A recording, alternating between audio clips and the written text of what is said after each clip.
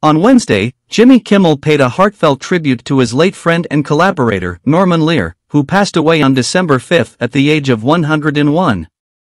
Opening his long-running ABC late-night show, Jimmy Kimmel Live, the host commemorated Lear as a genius and an extraordinary individual. Kimmel shared an emotional ode to an abandoned studio, underscoring the immense impact Lear had on the world of television. Describing Lear as a giant in television, Kimmel highlighted Lear's role as a TV writer, producer, and campaigner, attributing to him some of the greatest television shows and characters in history. The late icon's contributions changed the landscape of situation comedy for the better, imparting valuable lessons on serious matters with a touch of humor.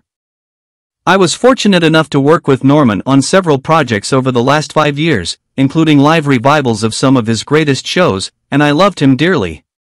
He was so funny, Kimmel expressed, reflecting on his collaborations with the legendary figure. During the show, Kimmel reminisced about a humorous letter he had received from Lear and shared anecdotes of their time together. He also disclosed a unique holiday gift sent to Lear, a shirt with the words Norman Fing Lear emblazoned on the front. According to Kimmel, Lear not only appreciated the unconventional present but also reciprocated with a heartfelt thank you note, showcasing the genuine connection and camaraderie between the two. As Kimmel concluded the tribute, he emphasized the profound impact Lear had on the television industry, expressing gratitude on behalf of everyone who works in or watches television. Lear's legacy, as highlighted by Kimmel, extends beyond entertainment, leaving an indelible mark on the medium and the hearts of those fortunate enough to have known him.